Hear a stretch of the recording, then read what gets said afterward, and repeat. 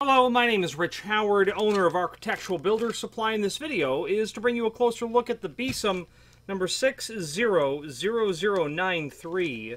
This is the replacement plastic enclosure only for the 600139 key switch, is what this is. Does not include the keys or the key mechanism, the circuit board itself, but would be the replacement enclosure, and this is what it basically looks like. Three pieces. Your outer exterior piece is going to be here.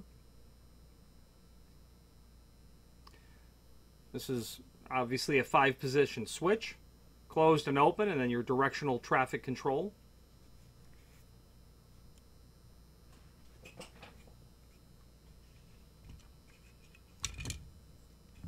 The inner mounting box for the key switch assembly, and then the back enclosure.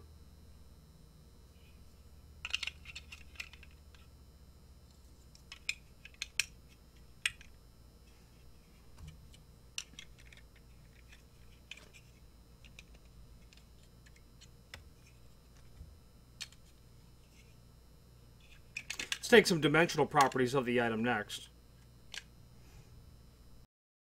Basically have the item snapped together here so we can take some dimensional properties of it. Overall height of the enclosure, and these are just to help you determine if this is correct. About 3 1/4 tall. Overall width about 1 13/16. Total projection to the face of the key front is going to be about 1 3/8. The box itself is closer to about 1 1/16. Okay. Not uncommon to sell these, although it's relatively common. Sometimes the enclosures just take the abuse and the underlying key circuit board isn't completely intact. If only the enclosure is damaged, I would encourage you to replace only that, because the entire key switch is substantially more expensive if there's literally no reason to buy the additional parts.